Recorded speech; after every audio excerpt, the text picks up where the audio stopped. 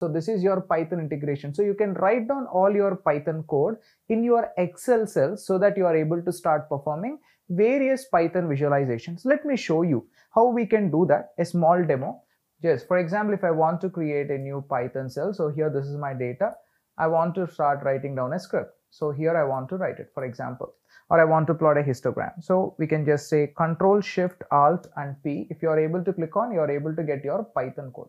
Or another way to do that is I can just escape it and I can just write down equal to py, and if you are able to hit tab, you are able to do that. So by using Control Shift Alt P, you are able to get your Python, or you are able to just write down equal to py and you are able to start writing down the code. So now let me write down the code.